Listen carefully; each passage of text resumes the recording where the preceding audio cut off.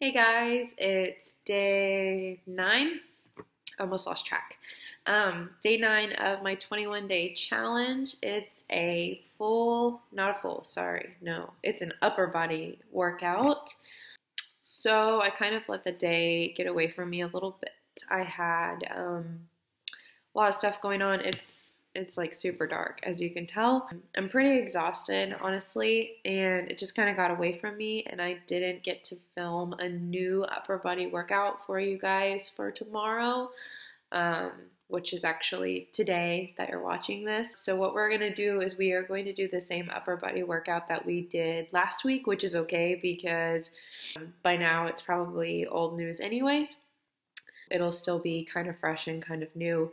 And then on Wednesday, when we're doing another full body workout, it'll be a new workout. I'll have time and I'll make sure that I get that one done. But I just had a lot of stuff going on and it's been a really, really busy day. And I just got really behind and wasn't able to film one for you guys. So hopefully the upper body workout from last week works. So yeah. That's really all I have to say. I'm going to keep it short and sweet. It's late. I'm tired. And I'd really just like to lay down. So I don't really have much else to say. So let's get to the workout. Sorry that it's the same one as last week, but it'll still do its job and you'll still feel the burn. So we'll just get to it. And then I will see you guys on Wednesday for a brand new full body workout. So have fun. Okay, so in my first video, I forgot to upload the fact that warming up is very important. I do warm up before every exercise. I try and do like 15 to 30 seconds of like jogging in place, and these are called tap backs, and then some jumping jacks and things of that nature. But just to get your heart rate up and going, you've got to get your muscles warm and get your body ready to work out before you do so. So I'm going to take a second to explain today's workout. It's an upper body workout and we're going to be doing supersets. We're going to be doing 4 supersets. Each superset has 2 exercises. So you complete each superset 3 times before you move on to the next one. So our first superset consists of alternating shoulder presses and wide and narrow push-ups.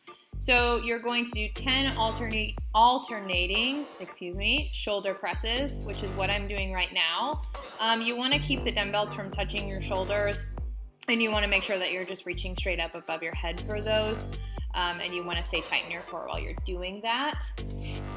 Once you have finished your 10 alternating shoulder presses, you move into your 5 wide / 5 narrow push-ups. So right now I'm doing a narrow push-up on my knees. You can modify on your knees or on your feet, whatever works best for you, as long as you get full range of motion. And then I am going back to my feet for my wide grip push-ups, and I am again doing 5 wide push-ups as well. Once you've completed your first superset 3 times through, you move on to the next one. The first exercise in the second superset is something called a dip. You can do this on the edge of a stool or a couch or a chair, whatever.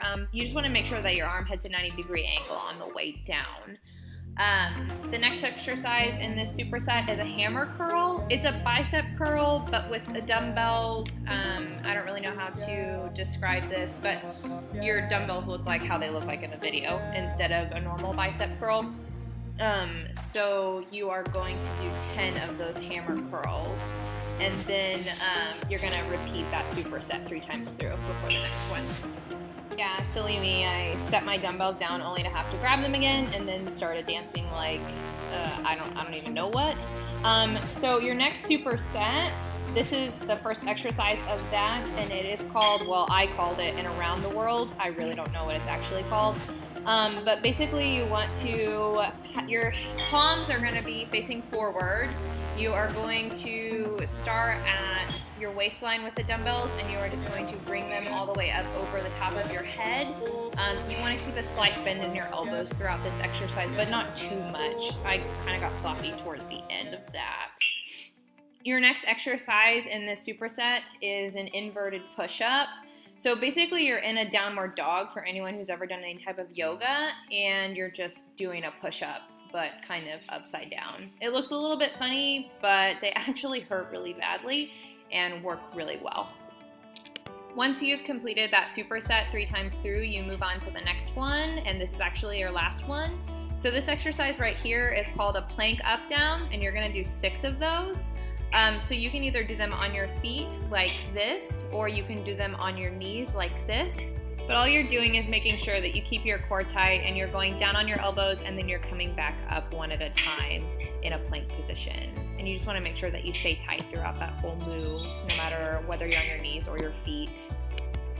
Your last exercise for this superset, and actually for this entire workout, is an alternating bicep curl. You're gonna do 10 of these. So this is similar to your hammer curl, but as you can tell, your dumbbells are turned outward instead of whatever way they were turned before for the hammer curl. I don't know how to describe that, but you're just gonna do 10 alternating of these, so you'll end up doing 20 total, but you wanna make sure that you hit 10 on each arm. And then once you've completed this superset 3 times through, that's it for your workout, and you've kicked ass today.